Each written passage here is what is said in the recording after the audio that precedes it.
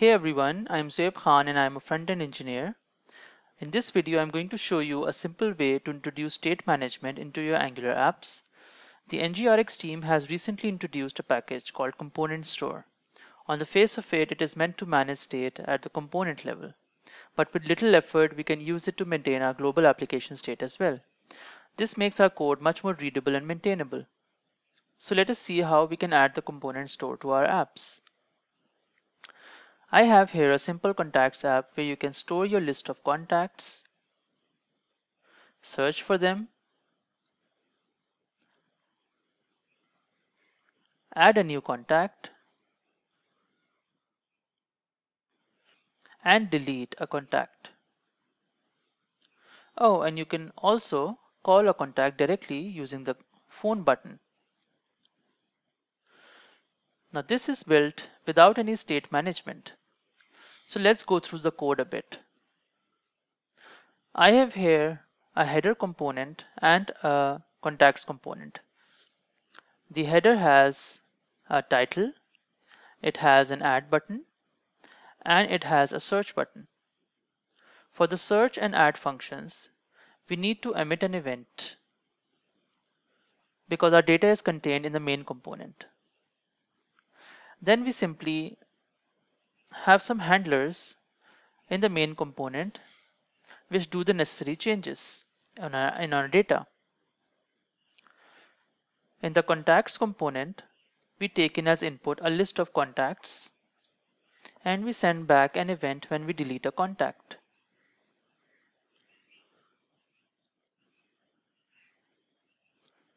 This is then handled with the delete contact handler in the main component. Now this is a simple app, but if you have multiple nested components, then you tend to get a lot of events and event handlers, and it can quickly get very messy. With the global store, however, you can avoid this issue entirely. We'll see that in just a bit. Now that we know a bit about our app, we can introduce the component store. First, let's install it with ng-add at Ngrx Component Store latest.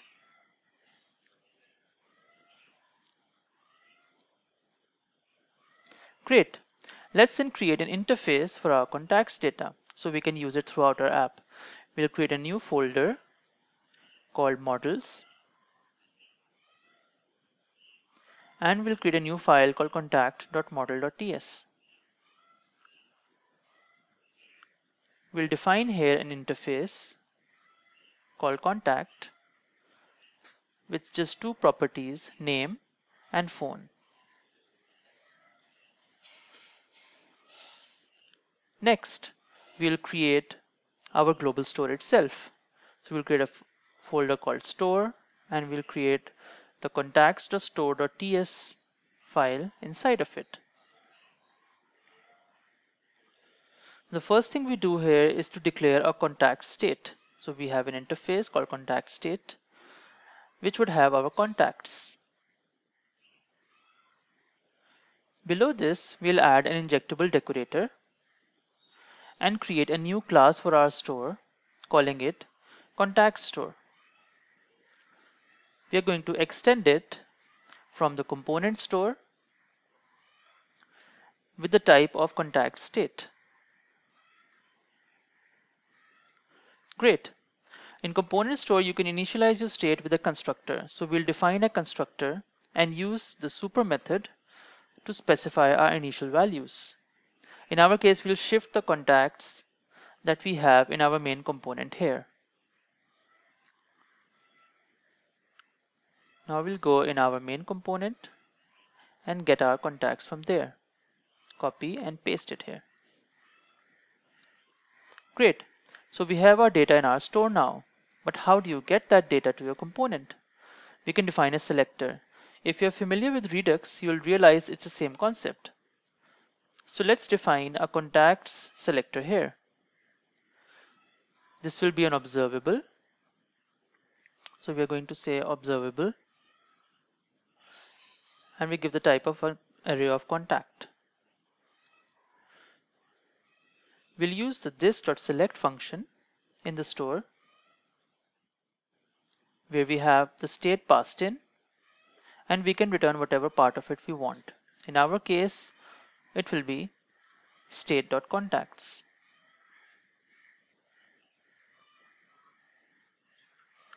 Great. So let's then switch over to the store in our component. Now, component store is meant to be used with a component and its state, but since we want to use it as a global store, we'll just bind it to the app component, since that will mean it will be available to all components inside of it. So let's go ahead and specify our contact store in the providers array for this app component. Providers, and we'll give the contact store. At this point, we can access the store anywhere in our app. So let's first remove our existing data variables quickly. Then we create, we'll also comment these out. Then we'll create a new variable, which will be an observable. And we can first then obviously have to include our contact store. And we can assign it to the contact store selector that we created. Lastly, let's just update our inputs to the contacts list. Since this is an observable, we are going to use the async operator, which will subscribe and unsubscribe to it automatically. Great.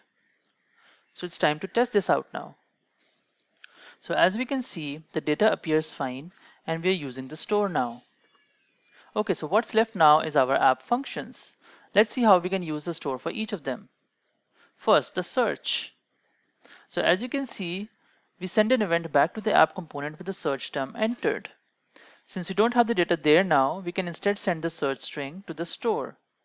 For that, let's add the search string to the contact state. So we'll go in our store and we can add the search string, which would be a string. And then we'll also have to give an initial value to it. So we'll give an initial value of an empty string. Then we can create a new selector called filtered contacts. This returns the contacts, but filtered with the search string. So we already have that logic in our component and we'll copy it from there.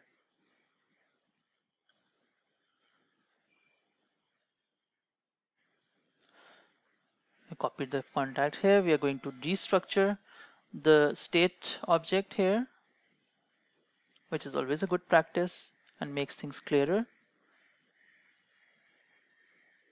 We're going to replace term with search string. Great. Now all we have to do when the user enters the text is to update the search string in the state, and the data should be automatically updated. Nice, isn't it? Now we can remove the search contacts and we can remove this reference to the event handler as well because we don't need it.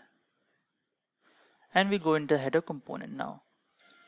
Let's change the event emitter to a normal handler called search contacts.